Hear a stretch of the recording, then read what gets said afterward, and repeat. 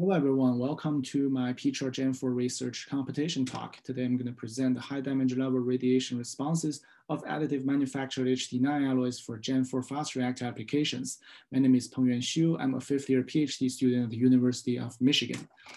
Just a quick slides about the motivation and the introduction of this work. So the material requirements for the Gen 4 reactors, including fast reactors, are acceptable radiation resistance at high damage level neutron environments and high temperature strength and creep resistance.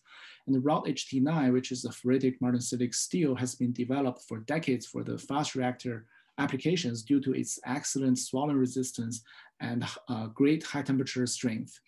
We are also trying to leverage the additive manufacturing technique to fabricate HT9 alloys due to its flexible geometrical and compositional control for fabricating these structural components. The hope is to get a better materials performance under radiation and a reduced cost. So this work is really about the evaluation of radiation responses of AMHT9 alloys.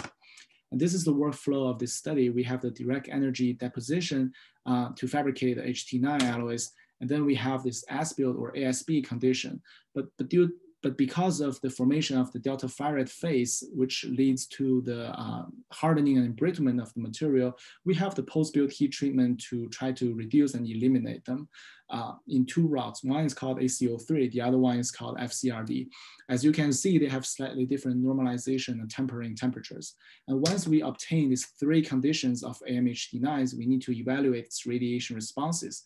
We do so by performing the dual beam radiations, by using the self-ion radiation to create 150 dPa damage level, as well as the helium injection to get 4 helium APPM per dPa to account for that transmutation product in the materials in the new reactor environments.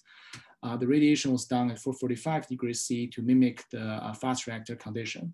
After that, we did the scanning transmission electron microscopy, or STEM, to look at the microstructures in the irradiated AMHT9s. And as you can see here, we have the first sets of results as the dislocation loops. In the as-built condition, we saw a high density, we saw it's highly defective and high density of sink strength. However, in the ACO3 and FCRD, the two heat-treated AMHT9s, we saw a much reduced sink density as compared to the as-built. And we saw a well-defined dislocation loop structure in ACO3 and FCRD. And how is that going to affect the cavity evolution? Well, look at this bottom row of the images showing you the cavity images for the as-built ACO3 and FCRD. We saw in the as-built very small size of cavities in this alloy. However, in the ACO3 and FCRD, we saw the much coarsened cavities in these two heat-treated HT9s. And that indicates a much higher swelling, volumetric swelling in the heat-treated HT9s as compared to as-built. So as a conclusion, the high sink strength in the as-built sample or from the AM process really retards the defect evolution.